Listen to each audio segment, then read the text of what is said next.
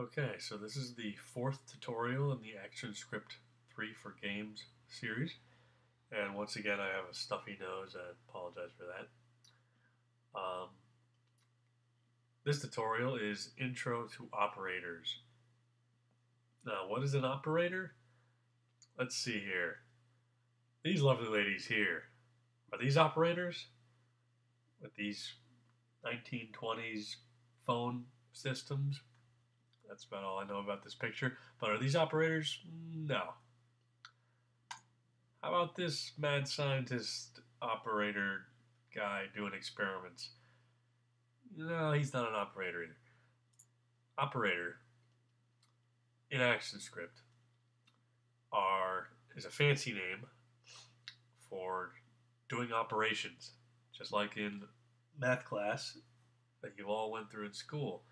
You have a whole list here. Now let me zoom this in for you. You could see if you just Google ActionScript operators, the first link, for me at least, was from Adobe's own reference. So what you got here is a whole list of all the operators, and we're just going to deal with a few of the main ones that you already know. The plus sign, an operator.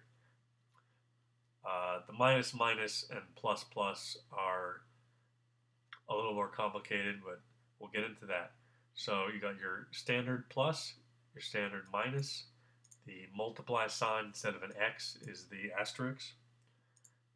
The divide is this forward slash. This here is for getting a remainder.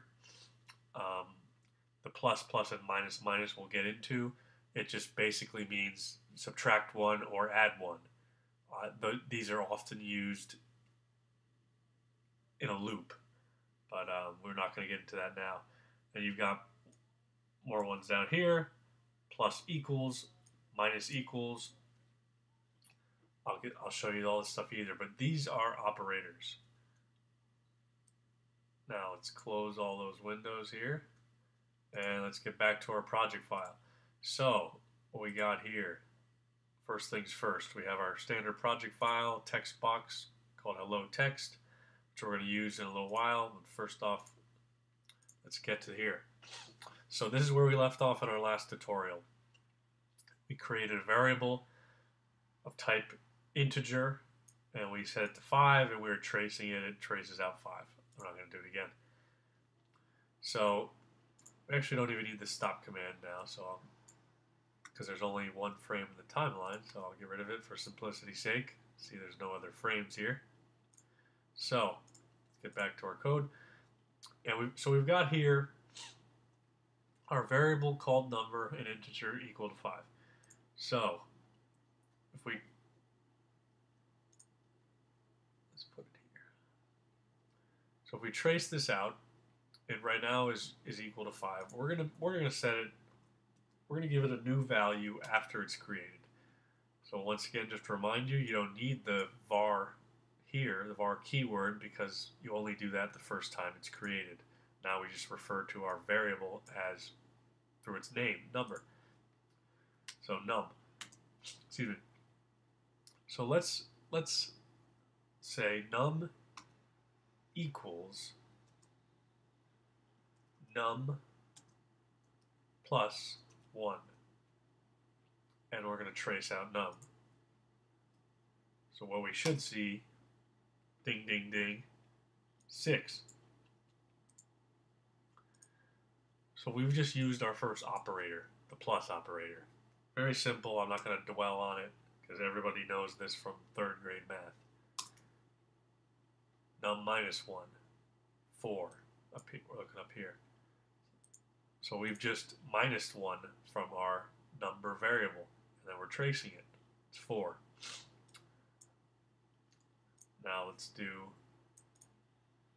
just to go through them all, num times 1, for anyone that remembers this stuff, it's going to be 5 again.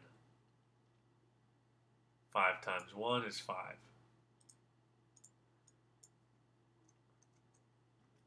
5 divided by 1, for simplicity's sake, let's divide it by 5.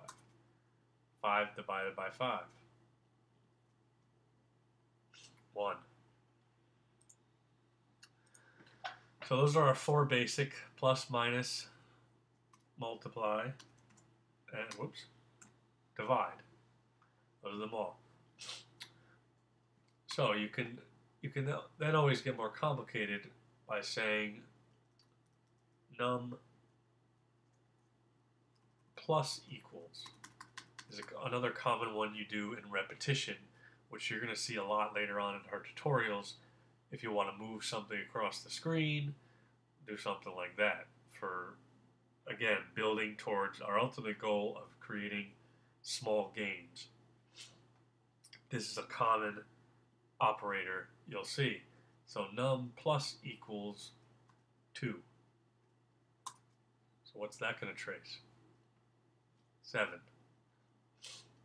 Now, why not just do num plus 2? See what happens when we do that. It's still 5.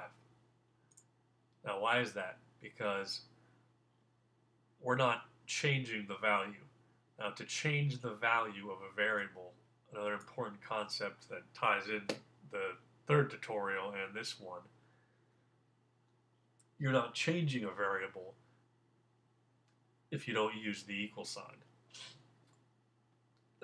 We said num plus 2, but we didn't say we want, this is not the same as saying we want to change the value of num by 2. It's not that. And the reason for that is there's no equal sign. Now watch. Now if I said num equals num plus 2, as you just saw in the last thing, then we get our 7 here. So, big difference there. Just keep in mind when you're changing the value of a variable with an operator or for whatever reason, on the left side you've got num, you got the name of your variable, whatever it is, in this case num. The equal sign separates it, and you're setting, so what you're doing is setting, to make it simpler here, you're setting the left side of the equal sign is your equation. The left side is the name of the thing you're changing, and the right side is what you're changing it to. So in this case, we're setting num, which is first equal to 5, we're setting it to 7. And we're tracing it to the screen, to the output. So keep that in mind. Now, num equals num. You know, it's 5. We're not changing anything. We're just resetting it to the same value that it already has. But keep in mind, we do this, it doesn't even work. So now, the reason that didn't work is I was trying to, this is not a full expression. It's not a full statement in ActionScript. I'm trying to make a change, but it doesn't know what I'm changing to what. Without this, you can't modify a value without the equal sign, is the point I'm trying to hammer home here. So, that equal sign, whatever value you're giving to the variable on the right side. Left side is the current value that you're trying to change. So those are basic operators. Now, you can do a whole lot more with these, but it's going to involve doing the same operation with an operator repeatedly. That's where, like I made reference to before, you can say you have a button on the screen, a jump button in your platformer or action game or whatever. And when the player presses the jump button, you would increase the coordinate of the character. So you would pull them up to make them jump. Now, this stuff I'm going to be getting into a little later, not too far off, but Once we start writing our own functions, we're going to get into that. All right, that's the bare basics of operators. Now we're going to see later on what we can do with them. Thanks for watching.